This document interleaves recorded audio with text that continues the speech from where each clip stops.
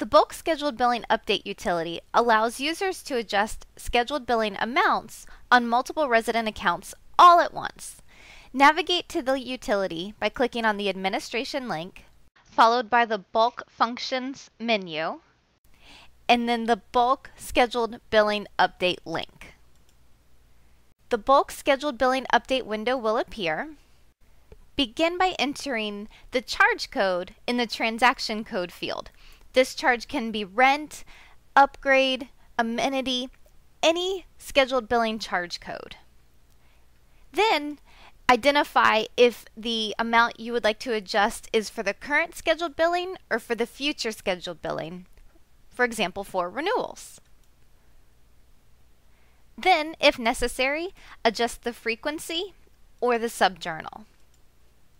If your property does not have subjournals, you will not see this option. If you would only like to work with particular units, you can adjust the filter on the units to identify just a particular unit. If you would like to work with all units, keep the default all units. Once the criteria is properly identified, click the Build List button, and the system will generate a list of residents matching your criteria. The list that displays below can be sorted by name or by building unit or by any of the other available columns. The next step will be to enter the amount that their scheduled billing should be changed to. Then select the residents that require this change. You can either select all to select every single resident, or you can do a multi-select and select just a couple of residents. Once all the desired residents have been selected, click the Update button, and the new amount will be shown in the column all the way to the right.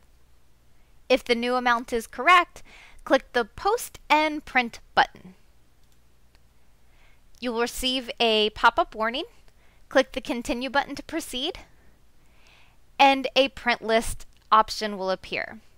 Click the Close button on the right, and you'll be returned to the Update window.